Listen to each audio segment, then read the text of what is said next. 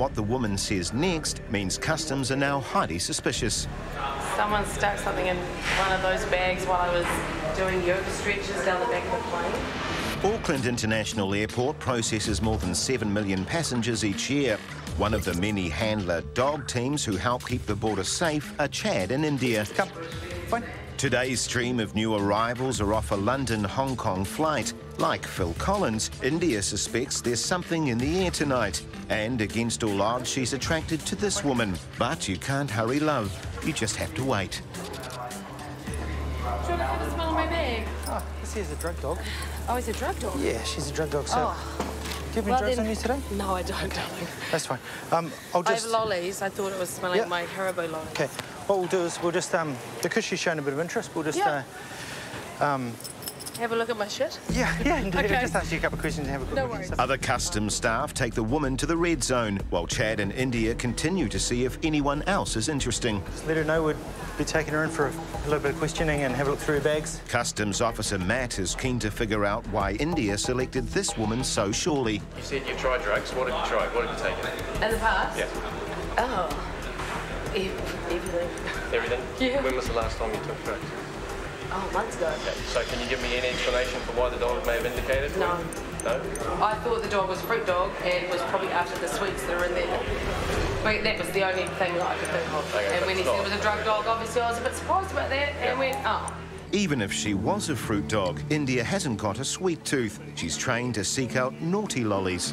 I'm not guessing that the dog is wrong, but I also can't give you any valid reason why. India's insightful indication, along with what the woman says next, means customs are now highly suspicious.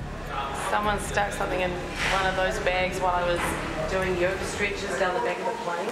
She says she has nothing on her today. When quizzed more by Matt, she does admit to one breach of the rules. Okay, so can we have a discussion? Yeah. Okay, so in that bag there's cigarettes, Yep. and in that bag there's cigarettes. How many do you have? Oh, I don't know. There's whatever I brought back from Indonesia when I went for Jack Fringe, so maybe 9 packets of cigarettes in there. Okay. Yeah. But so am I what going to have to pay customs on them? Because I already bought them duty-free at other times. You're allowed to bring 200 over duty-free over the border. Yeah. And then everything in addition to that, you need to pay duty and GST on. Wow. I never knew that. Excess cigarettes are one thing, but that still doesn't explain why India made such a clear indication, which arouses concern she may have illegal drugs concealed in her bags. And now you get to see my lollies. They're all squished.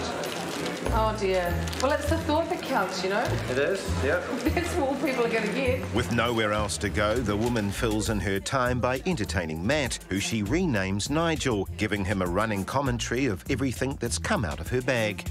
I can call you Nigel if I want. Does that make you feel a bit like a hooker though? You know, like, as long as you pay, you can call me anything you like. Nigel or not, this charming lady is taking a very long route out of the airport. Sorry, Nigel. It's just... Her empty bags are run through the X-ray machine, but this reveals nothing hidden in the lining. By and large, everything's pretty satisfactory at this stage.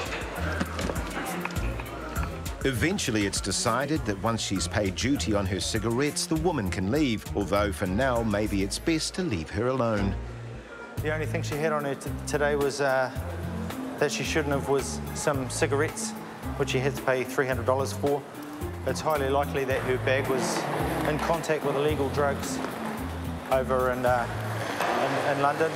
But well done to India for managing to pick up on the odour. It's a great job by Indy. Hey, bud. Oh, good job, boy. Hey.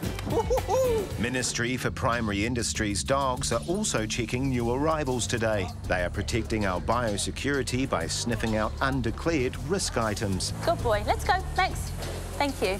Beagle Max is one of MPI's senior sniffer dogs, and his highly experienced nose is almost impossible to fool. Indicating on this woman's bag brings Max's handler Becky rushing to check her out. Do you have any food in here? The woman, who is a tour guide, says no, but Max is saying yes. Have any fresh fruit or meat? I forgot. Oh, good boy. Inside the tour guide leader's bag are 3 pieces of fruit, exactly what the signs are warning against. She is taken aside. Just wait here for a second, okay? I forgot it, and I just always forgot that all right. this was a Okay, time, please. okay. Just wait here, Yeah. okay? And my colleague will come and help you, okay, Max? The tour leader goes on a guided trip to the enforcement desk, where staff know their way round a rulebook. MPI officer Demi reads her the Riot Act. So you should know better because you're the tour leader. Yeah, I'm so sorry. Yeah, you always come to and fro. Yeah. Is this yours? Yeah, I This is forgot it.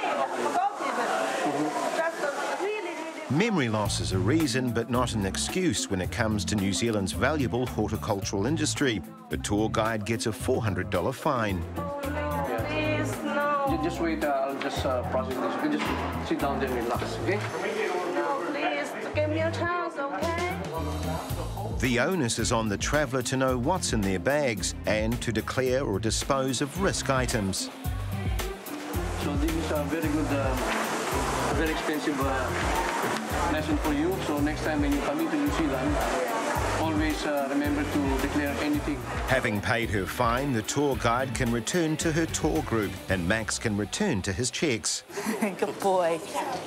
Very good indication.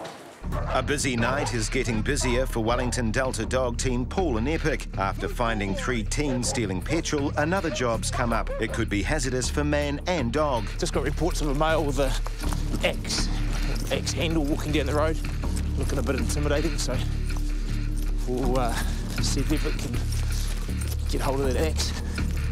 More bad guys to chase. Epic can hardly believe his luck tonight. Paul soon spots 2 men with an axe handle. Even without the head, it's still a lethal weapon. Put the axe stick down, mate. Just drop that. Epic gives them an indication of what's to come if they don't comply. Just go against the fence, boss. Over there. How come you're carrying that stick? Because the street's been shifty as lately. And these streets aren't going to get less shifty if people insist on carrying weapons of protection when they walk home. Paul decides a little education is called for. Well, you can't carry a stick like this around the street, can you? It's a weapon. Fair enough. I haven't been using it as one. No, but you still can't carry it around. It's positioned on an offensive weapon. It's actually an offence. All right. Well, we'll just grab your details. As backup arrives, Paul quizzes the men on who they are and why they're here. You're bigger than me. I'm 16, like no shit. Oh, yeah? Maybe a big boy like this should take up a hobby.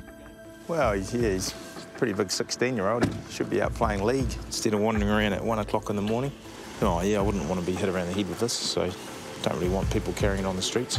So it'll be obviously confiscated. The boys are sent home empty-handed, just the way normal people like it. Probably a bit naive about the laws about carrying weapons like this around the street. It's a big no-no, and he's got it for the sole purpose of protection. And we certainly don't encourage that and we don't want it in our communities. Epic was not needed this time, so with downtown downtime, Paul takes him out for some early morning exercise.